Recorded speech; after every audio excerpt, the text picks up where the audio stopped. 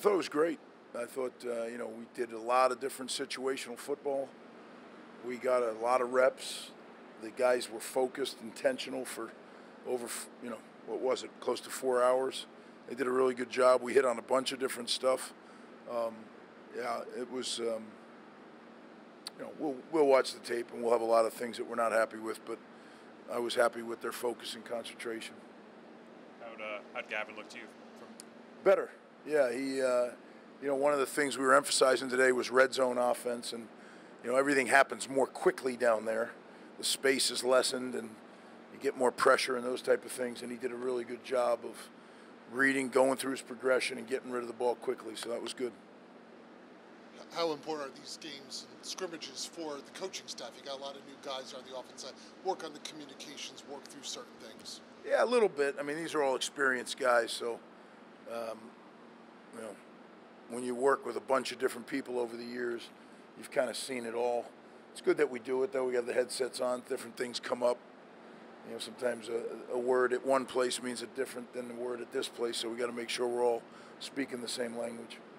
We're more than halfway through camp now. What are your overall thoughts on the offensive line room? Getting better. Yeah, we're getting better.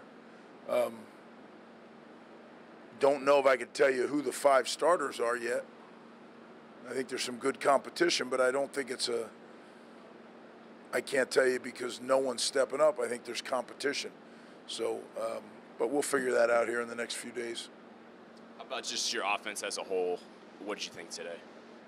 Improved. I mean, we went in and tried to do a couple of different things, and I thought defensively we played better today than we did in the first scrimmage. So I thought it was a pretty stout defensive effort, and I thought our offense, slugged it out pretty well with them. Wasn't going to be an explosive day. They're playing pretty well right now. What's kind of the schedule now as far as camp goes and then turning towards Northwestern prep? One more time. What's the schedule like now for camp, and when do you turn towards prepping for Northwestern? Well, they'll get a little rest here, and tomorrow we'll review the scrimmage, but no practice or walkthroughs. And then we'll go a couple days next week before we turn everything to Northwestern. When we do it, we do it. Like, we don't sprinkle it in. So right now we still have to work on us. Things that we didn't get done today, we'll go back or, shine it up and try to perfect it before we get into game planning and doing it specifically for one offense, defense, or special team. How was Aaron Young look to you in camp? He's getting back to his old self. Yeah, he's done some good things. He's a valuable player because he's got a lot of Big Ten reps. He's an experienced player. So I think he's going to fill a lot of different roles as a running back, third down back, special teams, a myriad of those. So, but it's good to have grown men. What are your impressions of Sean Bowman through all this and today? And he's a big guy. He's a big guy. He's a strong physical player. He's got really good hands. I think Sean's going to help us in several ways. You added 7 freshman wide receivers and 2 transfers this offseason. Anyone really catching your eye out of that group? Yeah, I think all of them have at one point or another caught my eye. Even with the young guys, some guys caught my eye. So they're definitely a talented group. Coach Brock is doing an excellent job bringing them along. But we got to continue to accelerate them. As you get out of training camp, there's not as many snaps to go around. You're not 2-spotting drills as much as you do in camp. You're hardly ever doing that, really, once you get into preparation for a team. So they got a couple more days where they really got to take advantage of their reps.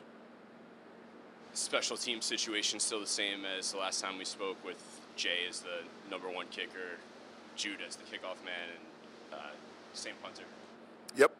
Yep, looks to be that way. Captains, are you going to do that this week? Do you have a plan for that?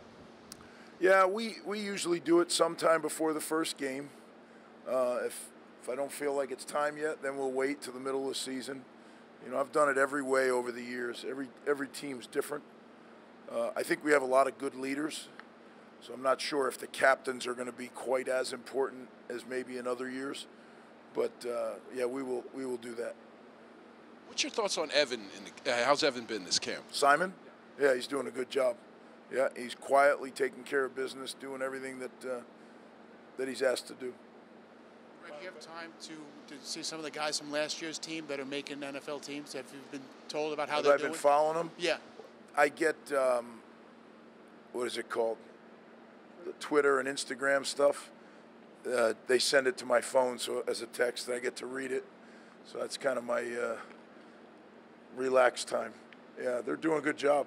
A couple guys, we had some picks last week. I don't know how it is this week, but some INTs, which is good to see. Yep. Anything else? Okay, we got the Meet the Team tomorrow night, and I want to thank KTR for sponsoring that. In this day and age of NIL, these things are important, and it's great for our fans to get to meet the players, and I think it's really great for our players to meet our fans. You know, to know the people that are supporting them and to have a little interaction with them is great. So I encourage everybody to come on out. It's a great evening, and it's what is it, 5 to 7? 5 to 7 tomorrow night. So hope to see you there.